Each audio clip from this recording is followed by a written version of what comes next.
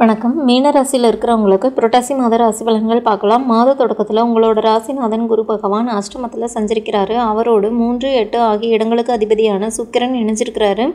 குருவின் பார்வை 2, 12 ஆகிய இடங்களில் பதியறதுனால வரவும் செலவும் சமமாக இருக்கும். ஒரு சில காரியங்களில் போராட்டத்தின் முடிவிலேயே வெற்றி கிடைக்கும். பிரச்சனைகள் அதிகரிக்கிறதுனால வீடு மாறலாமா அப்படிங்கிற சிந்தனை உருவாகும்.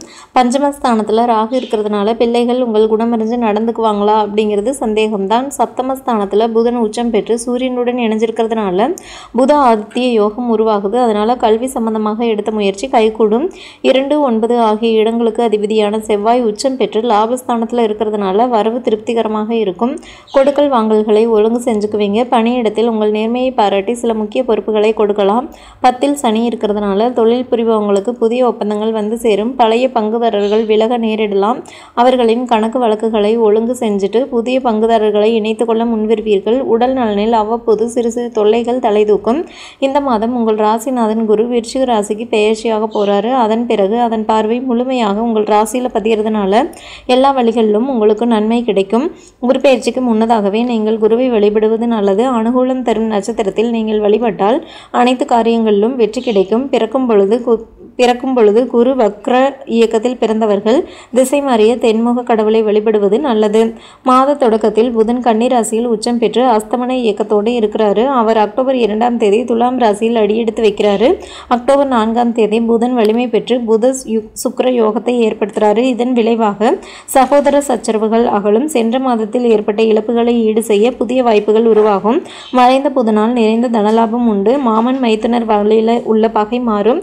வியாபாரத்தில் முடங்கி கிடந்த பணம் இப்பொழுது கிடைப்பதற்கான அறிகுறி தென்படும். அலுவலக பணியிலிருந்து அகற்றப்பட்ட உத்தியோகஸ்தர்கள் மீண்டும் பணியில் சேரும் வாய்ப்பு கைகூடும். அக்டோபர் 4ஆம் தேதி விருச்சிக ராசிக்கு குரு பெயர்ச்சியாகி போறாரு. அஷ்டம குரு 9ஆம் இடம் அப்படிங்கிற ஒப்பற்ற இடத்துக்கு வர்றாரு. 5ஆம் பார்வையாக உங்கள் ராசியையும் பார்க்குறாரு. அதனால தன்னம்பிக்கை அதிகரிக்கும். தடைகள் விலகி ஓடும். பேச்சு திறமையால் சூழ்ச்சிகளிலிருந்து விடுபடுவீங்க. மாலை சூடும் வாய்ப்பும் மக்கள் பேரு கிடைப்பதற்கான சூழ்நிலையும் அமையும். பணிபுரியும் இடத்திலிருந்து பிரச்சனைகள் தானாக விலகும். பணப்புழக்கம் தாராளமாகும். குருவின் பார்வை பலமாக இருக்கிறதுனால சகல பாக்கியங்களை வாரி வாரி வழங்குவார். பொதுநலத்தில் இருக்கிறவங்களுக்கு புதிய பொறுப்புகளும் பதவிகளும் கிடைக்கலாம். பொதுவாக சமூகத்தில் மதிப்பும் மரியாதையும் உயரும். மாத தொடக்கத்தில் அஷ்டமத்தில் சுக்கிரன் பலம் பெற்றிருக்கிறாரு. அதனால எதிர்பாராத ஒரு சில விரயங்கள் ஏற்படலாம். உறவினர்கள் வழியில் மனக்கசப்பு உண்டாகக்கூடும். அக்டோபர் 11ஆம் தேதி சுக்கிரன் வக்ரம் அடைகிறாரு.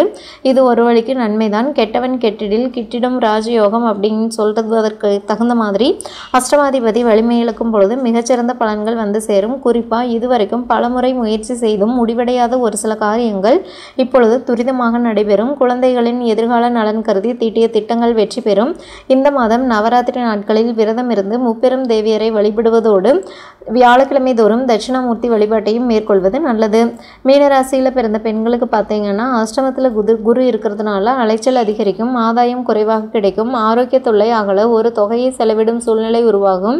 பணியிடத்தில் மாற்றமும் பார்க்கும் வேலைகளில் திருப்தியின்மையும் ஏற்படும். குரு பெயர்ச்சிக்கு பின்னால் எதிர்பார்ப்புகள் அனைத்தும் நிறைவேறும். கணவன் மனைவி உறவு பலப்படும். பண நடமாட்டம் திருப்திகரமாக இருக்கும். பணிபுரியும் பெண்களுக்கு மேலதிகாரிகளின் ஆதரவு கிடைக்கும். உங்கள் திறமைக்கு மதிப்பு கொடுப்பாங்க. சலுகைகளும் எதிர்பார்த்தபடி கிடைக்கும். இந்த மாதம் திங்கட்கிழமை விநாயகரையும் செவ்வாய் தோறும் முருகப்பெருமானையும் வழிபடுவது நல்லது. பொதுவாகவே மீனராசியில் இருக்கிறவங்களுக்கு நல்ல நாட்கள்னு பார்த்தீங்கன்னா செப்டம்பர் 17, 21, 22, 27, 28, அக்டோபர் 11, 12, 13. உங்களுக்கான அதிர்ஷ்ட நிறம் மஞ்சள். மேலும் தகவல்களுக்கு சேனலை சப்ஸ்கிரைப் பண்ணுங்கள். தேங்க்யூ.